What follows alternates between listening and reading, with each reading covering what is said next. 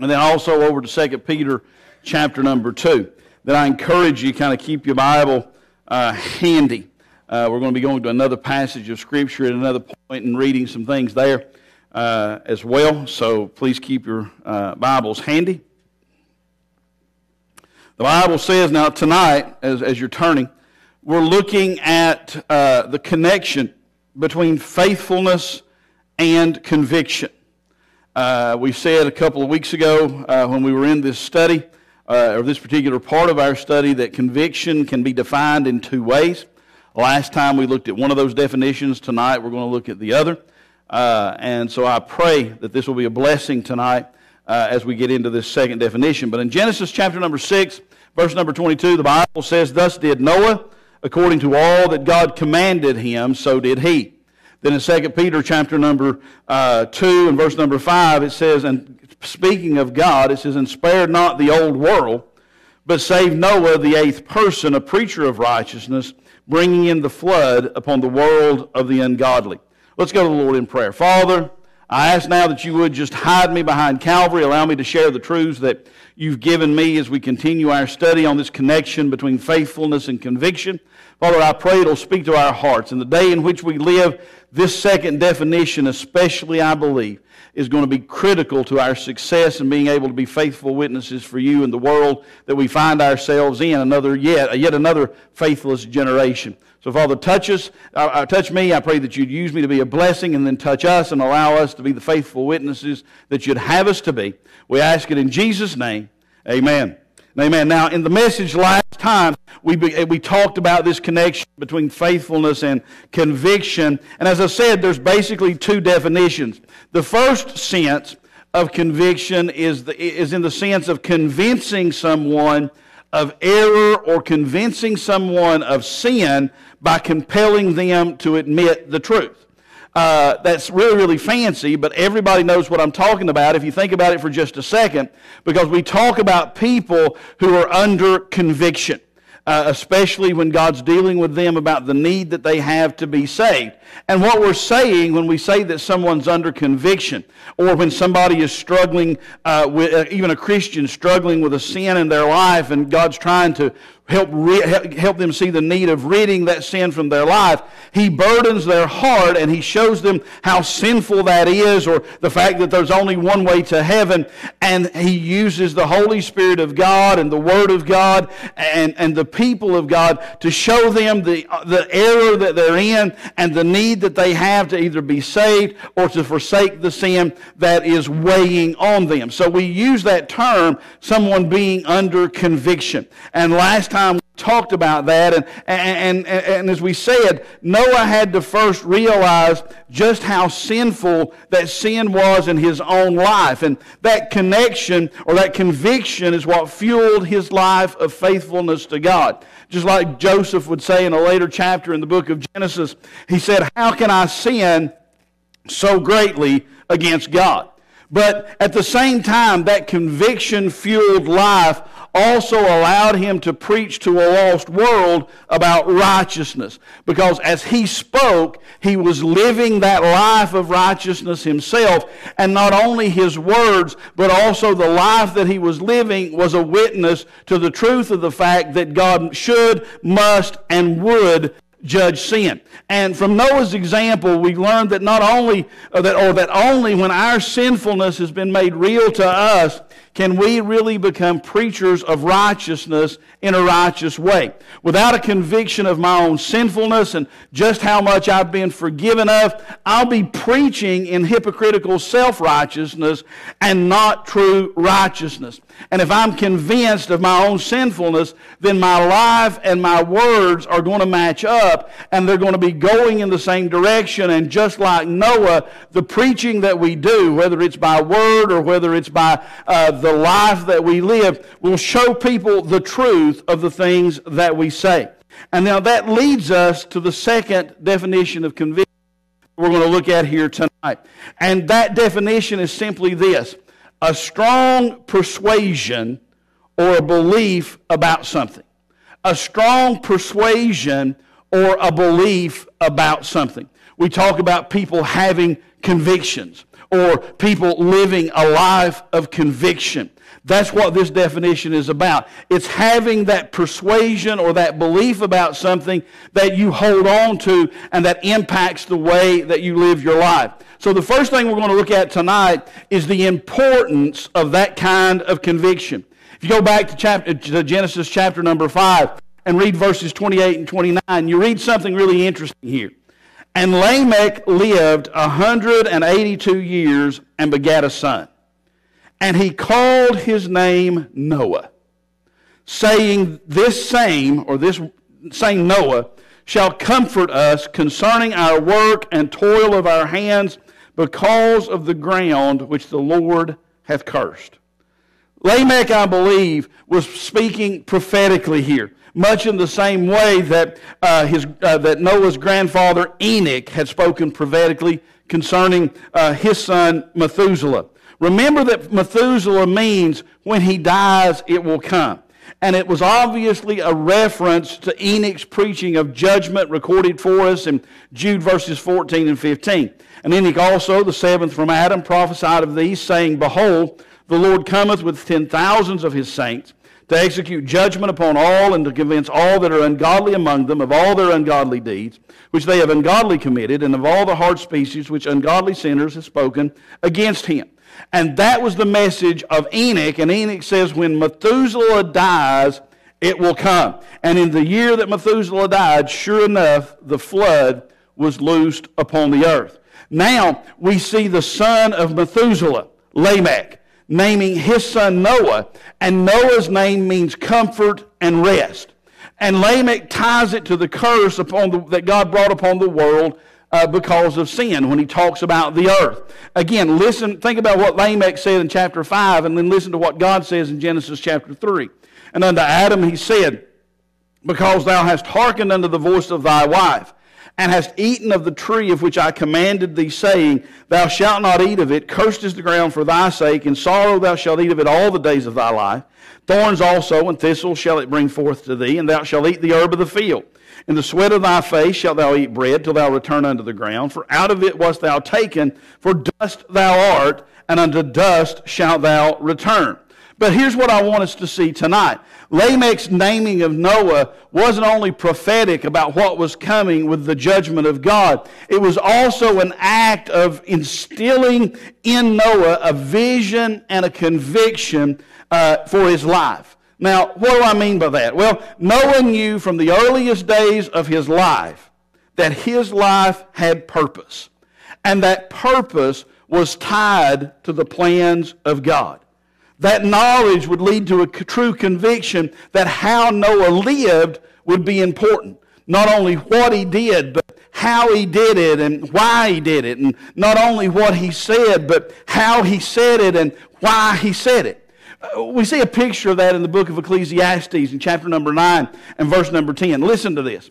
Whatsoever thy hand findeth to do, do it with thy might. For there is no work, nor device, nor knowledge, nor wisdom in the grave whither thou goest.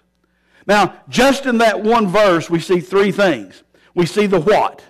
Whatsoever thy hand findeth to do, do it. We see the how. With thy might. And we see the why. For there is no work, nor device, nor knowledge, nor wisdom in the grave whither thou goest. Solomon is saying here that whatever occupation you find yourself in, to not only do it, but to do it with the best of your ability, because the day will come when you'll not be able to do it at all. Then, in the New Testament, you see the same kind of thing in Colossians chapter number 3 and verses 23 through 25. And whatsoever ye do, do it heartily as to the Lord and not unto men, knowing that of the Lord ye shall receive the reward of the inheritance, for ye serve the Lord Christ. But he that doeth wrong shall receive for the wrong which he hath done, and there is no respect of persons. Here you see it again, the what. And whatsoever ye do, do it. You see the how. Heartily as to the Lord and not unto men. And then you see the why. Knowing that of the Lord ye shall receive the reward of the inheritance, for ye serve the Lord Christ. Paul says here that whatever we do, we need to do it heartily because we are with all that we have, because we know that we're ultimately serving Christ in every area of our life. Noah was raised with the encouragement from the very get-go that he was a part of God's plan. And that encouragement led him to the conviction that he needed, or to have the conviction that he needed to be faithful to God. And folks, can I say something tonight? That's what we need to be doing with our children and our grandchildren. That's what we need to be doing with the children that we have an opportunity to teach in Sunday school and in Awanas and in the youth and in Vacation Bible School and all of those kind of things.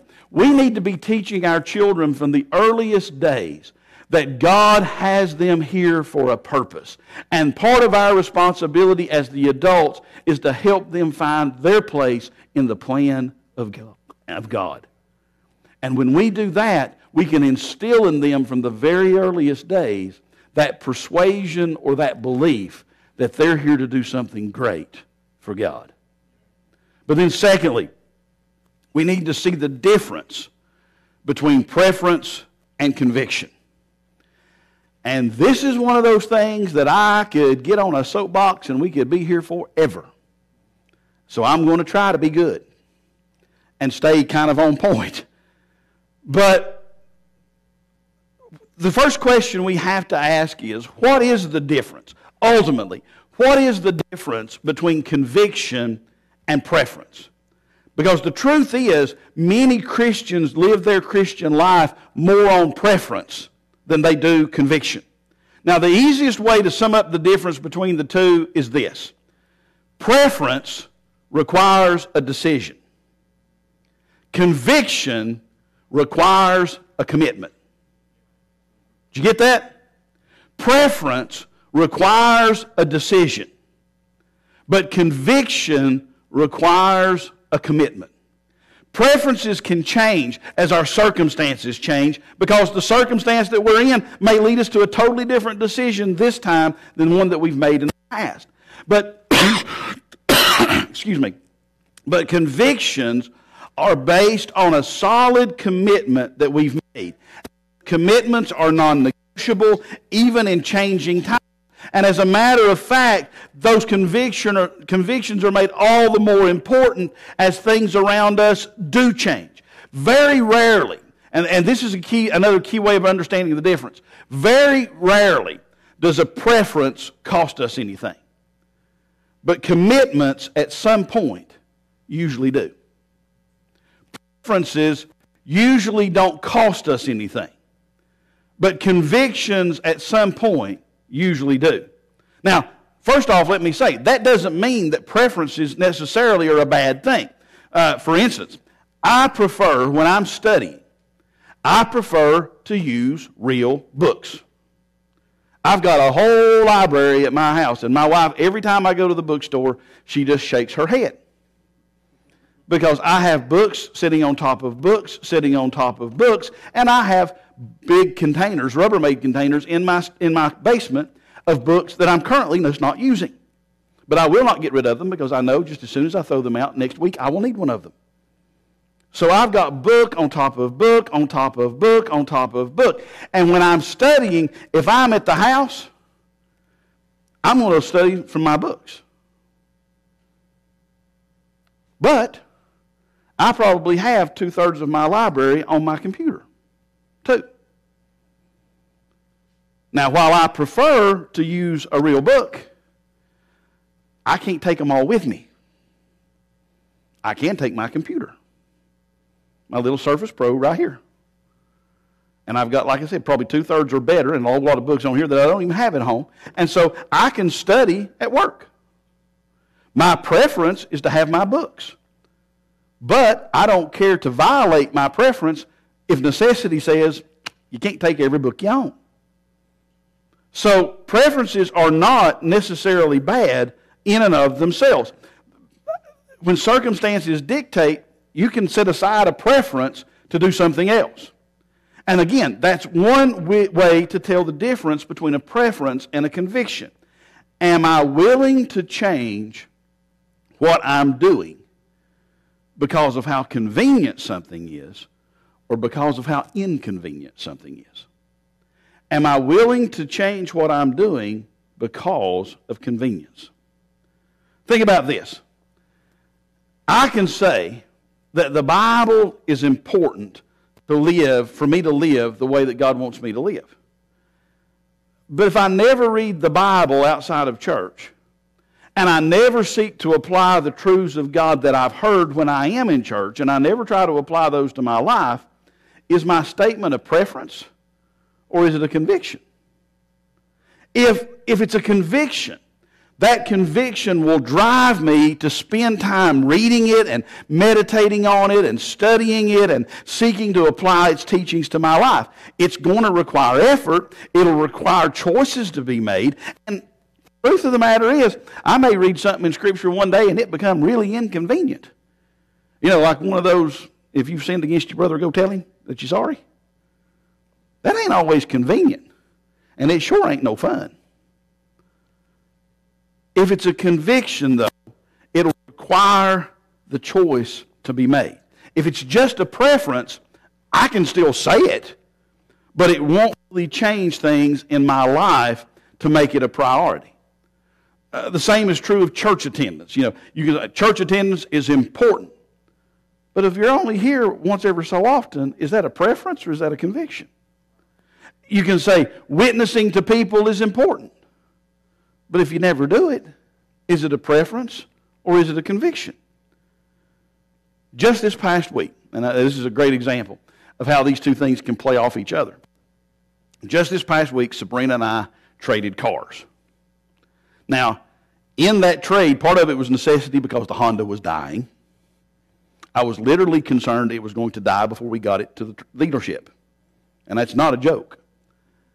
And so we got up there, and we'd kind of been looking, and we kind of had this particular car that we liked, the one that's out there in the church parking lot. We really liked that car, but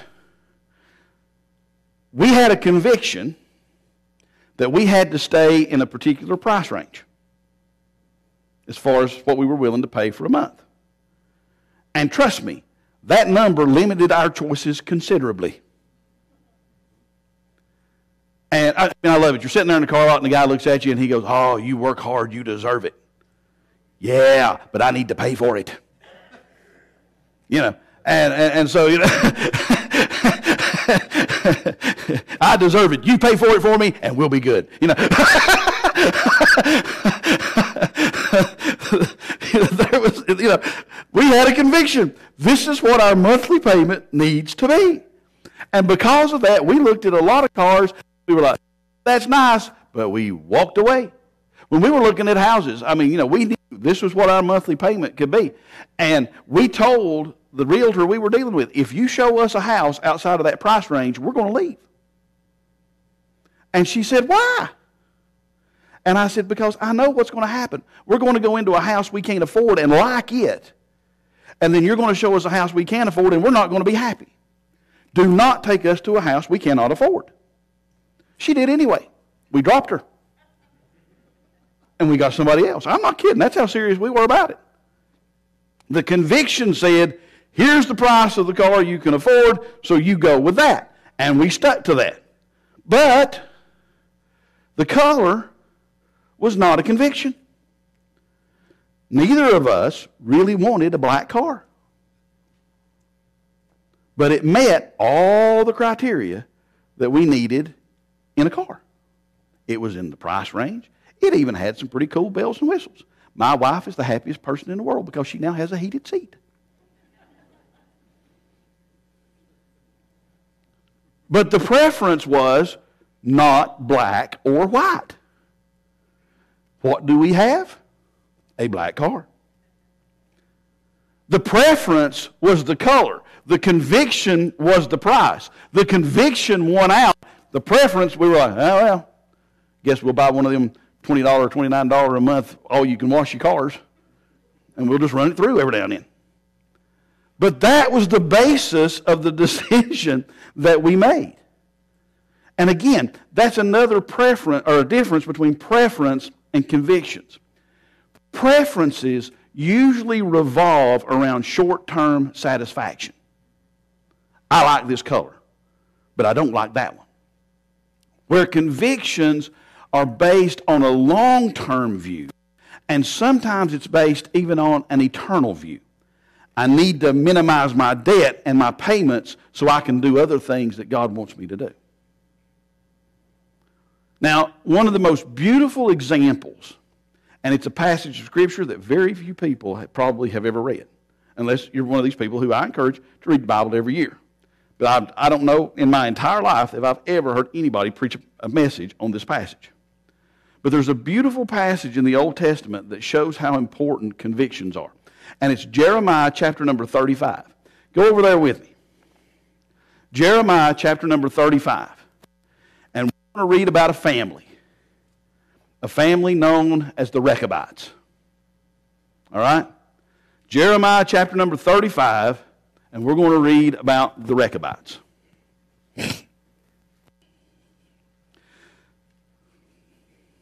We'll start reading in verse number 1.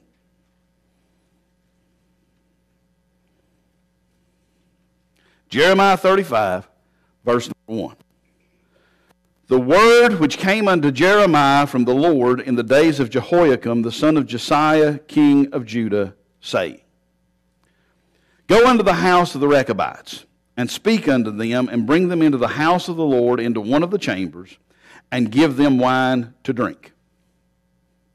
Well, that's a pretty straightforward command, wasn't it? Bring the Rechabites into the house of God in one of the chambers, and give them wine to drink. Then I took Jaazaniah, the son of Jeremiah, the son of Hasbazaniah, and his brethren, and all his sons, and the whole house of the Rechabites. And I brought them into the house of the Lord, into the chamber of the sons of Hanan, the son of Igdaliah, a man of God, which was by the chamber of the princes, which was above the chamber of Maaseiah, the son of Shallum, the keeper of the door. And I set before the sons of the house of the Rechabites pots full of wine and cups. And I said unto them, Drink ye wine. But they said, you catch that? But they said, We will drink no wine. For Jonadab, the son of Rechab, our father, commanded us, saying, Ye shall drink no wine, neither ye nor your sons forever. Neither shall ye build house, nor sow seed, nor plant vineyard, nor have any, but all your days ye shall dwell in tents, that ye may live many days in the land where ye be strangers. Thus have we obeyed the voice of Jonadab, the son of Rechab, our father, in all that he hath charged us to drink no wine all our days, we, our wives, our sons, nor our daughters, nor to build houses for us to dwell in, neither have we vineyard or field nor seed.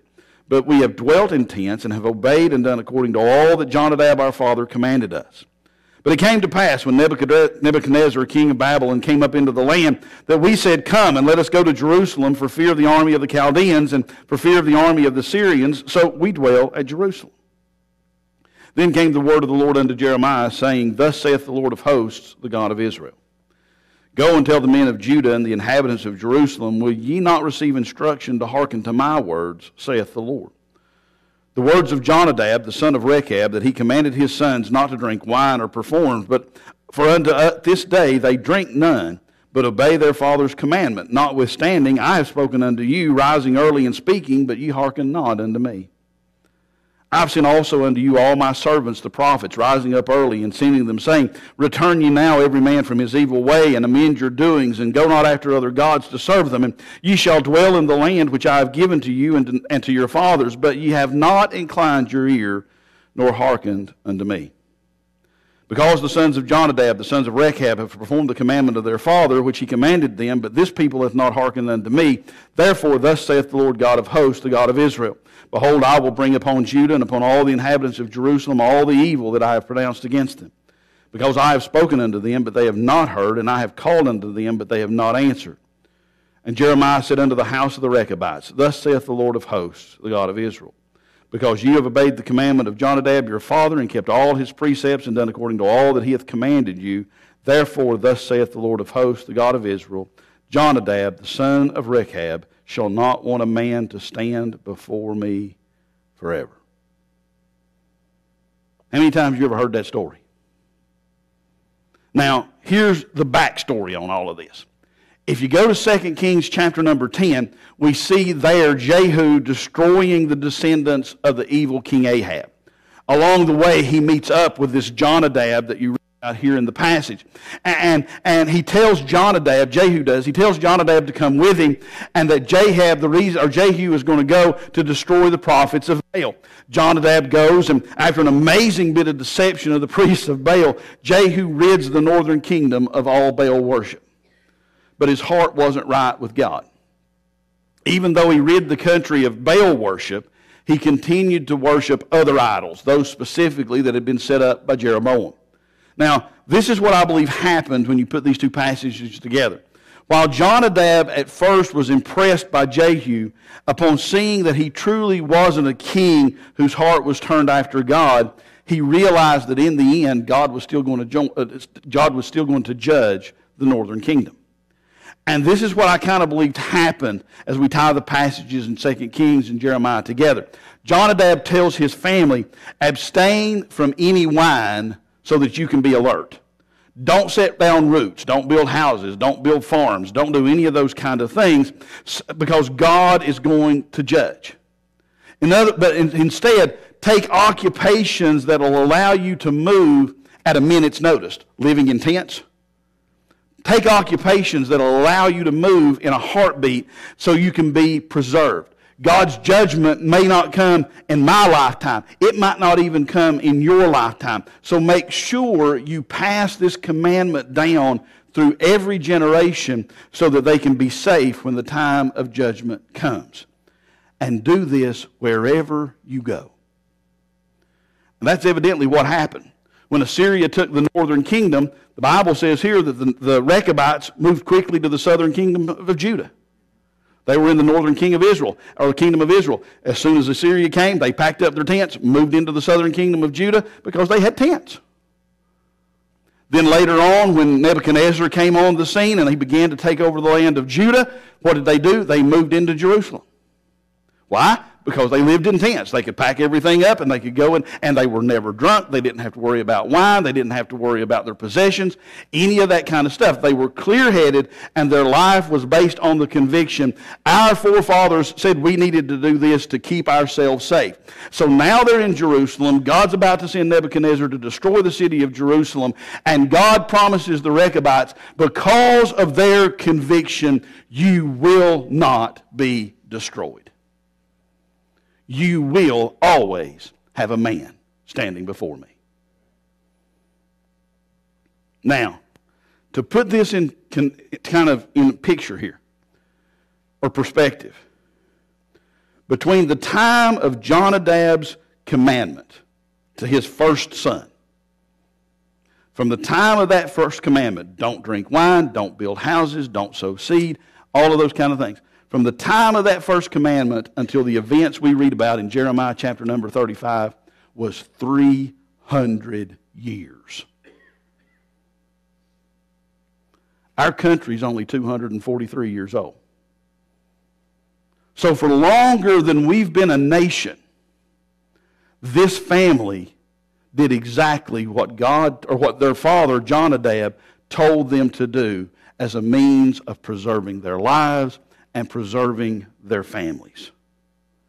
It cost them pleasure. It cost them permanent homes. It cost them a settled existence. But man, it gave them so much more. It gave them wisdom. It gave them protection. And it gave them an eternal blessing. That's the outcome of conviction. But as parents, there's something that we really need to heed here. Parents, grandparents, teachers, whatever. Lamech passed down his conviction to Noah by giving him vision and direction. Jonadab passed down his convictions to his descendants by giving them commands and instructions. And we have to do the same for our children today. Our children, our grandchildren, the children that God has given us to be a blessing to and to mentor and to teach here at Holy Mountain Baptist Church. We say that our children are a blessing from God. But how often do we tell them that? Have we shared with them that very presence on this earth is a sign that God wants to use them for His glory? Have we lived a life of conviction in front of them so that our words to them actually carry some kind of weight instead of them looking at us and go, well, what he's saying is do as I say and not as I do? Are we truly raising them in the nurture and the admonition and the fear of the Lord so that they will have direction and instructions for their lives? Remember, conviction isn't so much concerned about the short term as it is the long term. Can you say that you're living a life of conviction before your children, before your grandchildren, before the children you have an opportunity to teach, before your neighbors, and even before your coworkers? That's the difference between preference and conviction. And then lastly, we need to see that Bible-based convictions will give you strength during the trials. Another important thing about conviction is faithfulness, is that convictions will give you something to stand on when things get hard. Noah had a settled conviction that God was holy and that He was going to judge. He had a conviction that if God called him to build an ark, then God would help him to do it. He had a conviction that if God said the ark would preserve him and his family, that it would do so. And he built the ark, the Bible says, to the saving of his household. And he did it despite the reviling and the ridicule and the threats and the anger of those who would not listen to his message. Peter speaks to this in his first epistle. Listen to the words of 1 Peter 3, verses 13 through 17. And who is he that will harm you if ye be followers of that which is good? But, and if you suffer for righteousness' sake, happy are you, and be not afraid of their terror, or neither be troubled. But sanctify, or set apart. Sanctify the Lord God in your hearts, and be ready always to give an answer to every man that asketh you a reason of the hope that's in you with meekness and fear. Having a good conscience, that whereas they speak evil of you as of evildoers, they may be ashamed that falsely accuse your good conversation in Christ. For it's better, if the will of God be so, that you suffer for well-doing than for evil-doing. Notice from where Peter says at least part of our fortitude and part of our strength and courage comes from when we're facing being reviled and ridiculed or mocked or made fun of. Verse 15 says that it comes from knowing what we believe and why we believe it. Sanctify the Lord God in your hearts, and be ready always to give an answer to every man that asketh you a reason of the hope that's in you. Know what you believe and know why you believe it. Have a conviction about why you're living the way that you're living. Have a conviction so strong that not only do you know what you believe and not only do you know why you believe it, but have that conviction strong enough that when the time comes and you're asked about it, you're willing to tell them. Despite the persecution. Isn't that conviction? And notice that verse 16 says again that a faithful life based on conviction will allow the Holy Spirit to work His conviction in their life. Having a good conscience, that whereas they speak evil of you as of evildoers, they may be ashamed that falsely accuse your good conversation in Christ. If you have the conviction in your life that this is how I need to live and this is where I need to stand and this is what I need to do, and you know why you believe that, and you stand on those things, as a Christian in the world that we're living in today, I can guarantee you, you will be ridiculed. You will be mocked. You will have people call you things and say you're ignorant and say and that, you know, why are you letting a book that was written 2,000 years ago by a bunch of farmers and shepherds and fishermen control how you live in the 21st century? I've heard that one. To be perfectly honest with you. Conviction. You know why you believe, you know what you believe, you know why you believe it, and you share why you believe it. And what the Bible says is they'll still look at you and call you an idiot. And that's if they're being nice. They'll still mock you. They'll still make fun of you. They'll still ridicule you. But the whole time you're standing and you're living that life of conviction and you're standing on those convictions and you're sharing those convictions, if you're doing it because you're doing it to follow the Lord Jesus Christ, the Bible says the Holy Spirit of God will say, in that other person's life, isn't that amazing? I can't make them stand down. I wonder why they're so confident. I wonder what it is about this Jesus that makes them be willing to be mocked and persecuted, and in some cases, in our brothers and sisters around the world, beaten or killed.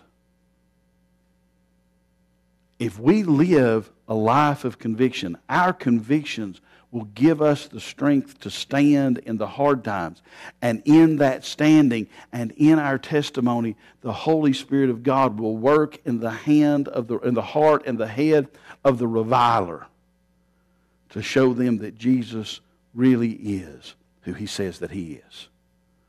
And that He can make a change in their life just like He's made it in yours. Bible-based conviction will give you courage in the hard times. All of us, as believers, should be living lives based on conviction. A conviction, first of all, that God's holy and that He will judge sin. A conviction that Christ is the only way to heaven. A conviction that God's Word is inspired, it's inerrant, it's infallible, and it's important in how we live and in the choices we make.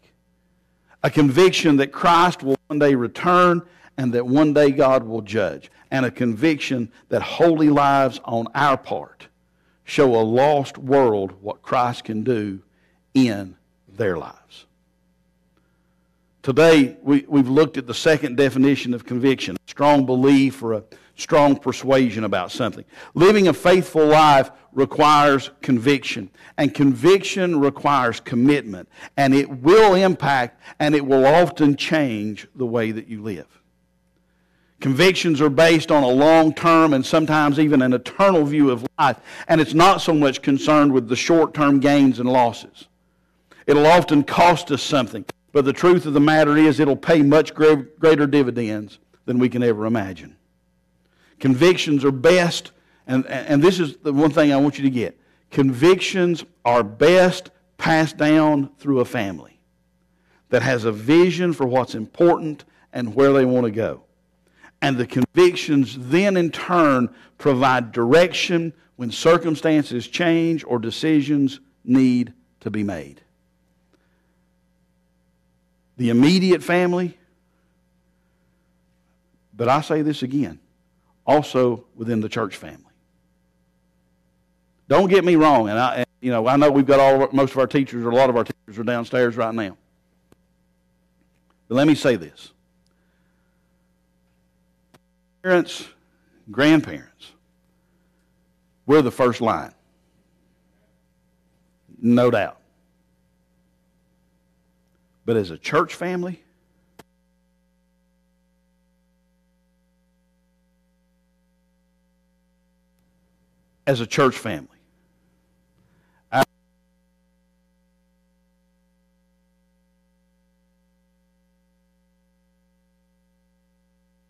teach the Word of God. Our responsibility is in turn to support them and teach the Word of God as well. There's a reason God calls us a family. Because family matters. And when it comes to convictions, through family. Father, we love you. And we thank you so much for the truth of your word. Father, help us to see the connection between faithful living